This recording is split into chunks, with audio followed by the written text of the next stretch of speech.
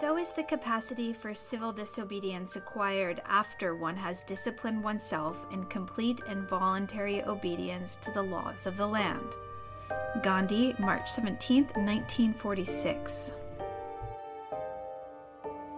What's important here is to enact and demonstrate that you are not anomic. You're not an anarchist. You are not against the concept of law. On the contrary, you are refining the law, pruning it of unjust laws so that you have a robust system of just laws which people can voluntarily adhere to and thereby proceed to their self-realization.